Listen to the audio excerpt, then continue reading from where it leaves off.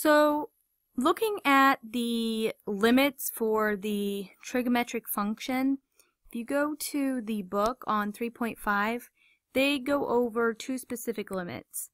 And if we can get sine of x over x as the limit as x to go to infinity by the squeeze theorem, this is proven to be 1. And then by a similar proof, we can prove that if we get something in the form cosine of x minus 1 over x as the limit as x goes to 0 goes to 0. So we can use these two limits to evaluate the limits of a trigonometric function. In this section they also talk about the derivative. You can just memorize these or you can derive them. But here keep in mind that this is also the limit as x goes to 0 of sine of something over that same something will go to 1. So this might be 5x. Well, then I can manipulate it to be 5x on the bottom by multiplying top and bottom by 5x if needed. But as long as I have the sine of something divided by that same something, as the limit as x goes to 0 is 1. And the same thing here with the second one. So here we're looking for a function to be continuous. And for a function to be continuous, right, I'm going to set the limit on the right equal the limit on the left equal the value of the function at the point. So here, what is the limit as x goes to 0 of 1 minus cosine of x over 4x? Well, I could write that as I could pull out a fourth, right, 1/4, and I could write that as the limit as x goes to 0 of 1 minus cosine of x over x. And that is the similar here. If I pulled out a negative 1/4, I guess it would be the exact same, and that would be cosine of x minus 1, which is this exact same thing here. So I know that this goes to 0, so if this whole thing goes to 0, then minus 1/4 of it goes to 0, so you set a equal to that. Here, really what you're doing is you're manipulating this limit, the limit as x goes to 0. If I write this sine of 5x, I can manipulate it by saying I'm going to multiply the top by 5x and the bottom by 5x. That doesn't change that. And then we have sine of 3x, and I can manipulate the denominator by multiplying 3x in the denominator and dividing 3x in the denominator. And by doing that, that is setting this up for the sine of 5x over 5x is going to go to 1 as the limit as x goes to 0. This goes to 1. The same thing here, the sine of 3x divided by 3x. I manipulated that so it worked out to go to 1 as well.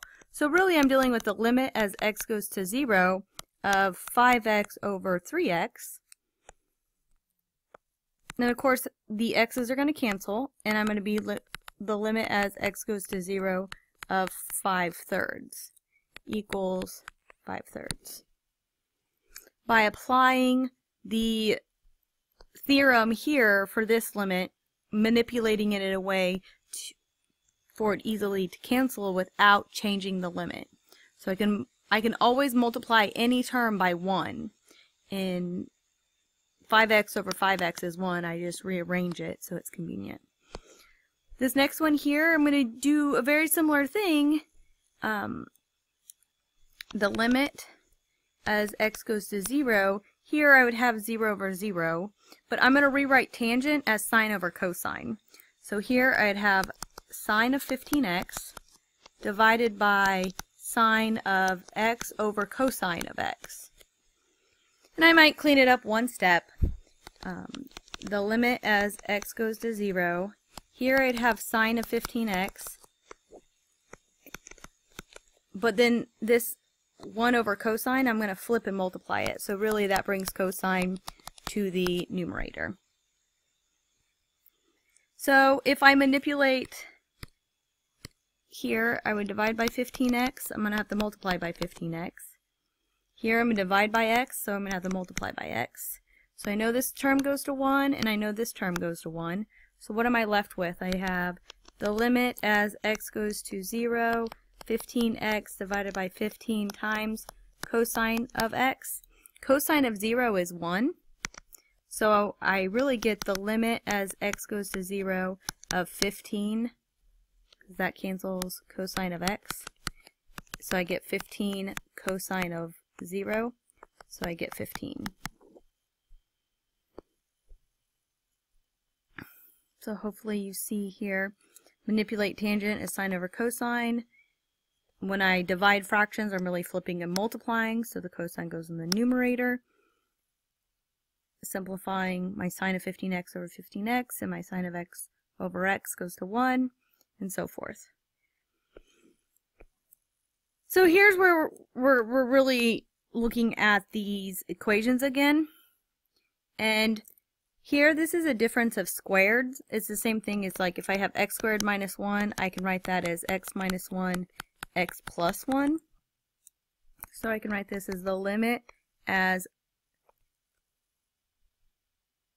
theta goes to 0 of cosine of theta minus 1 divided by cosine of theta plus 1 over theta, right? So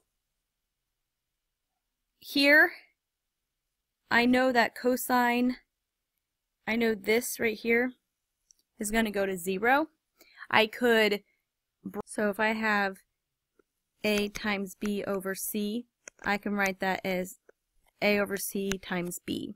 And that's what we're doing here. We're taking the limit as theta goes to 0 of cosine of theta minus 1 over theta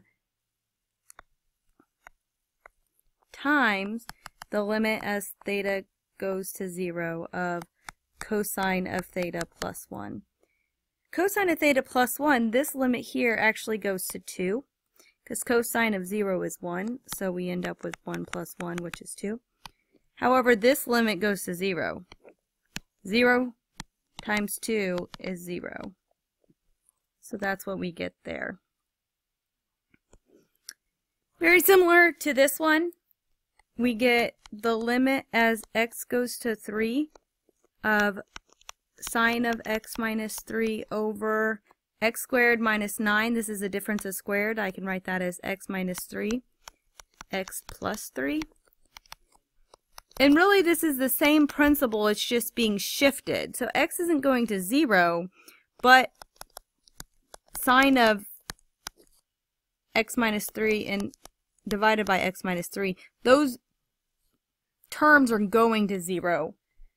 So then I can then multiply that by 1 over x plus 3. So this whole term is going to 1. So if x is going to 3, really I'm getting the limit as x goes to 3 of 1 over x plus 3, which would be 1 over 6. Let me get right here.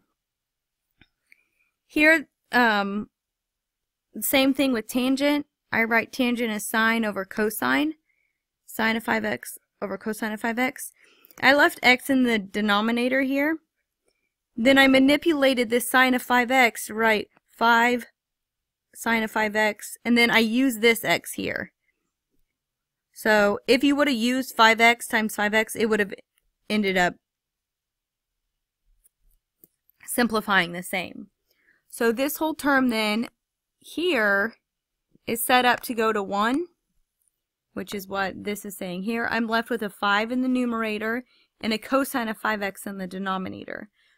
Cosine evaluated at 0 is 1, and 5 evaluated at 0 is just 1.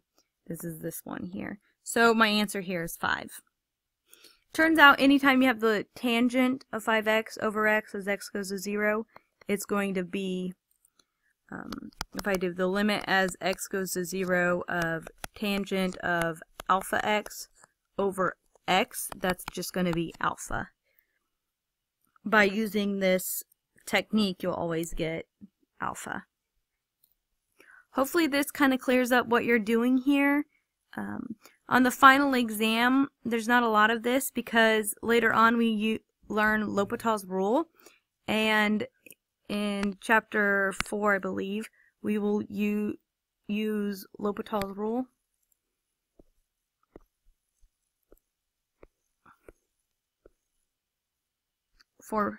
And it turns out